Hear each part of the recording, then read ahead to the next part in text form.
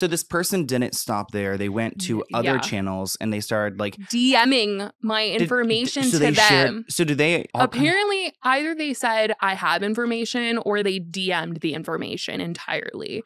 But all these other drama channels were having a Christmas party together.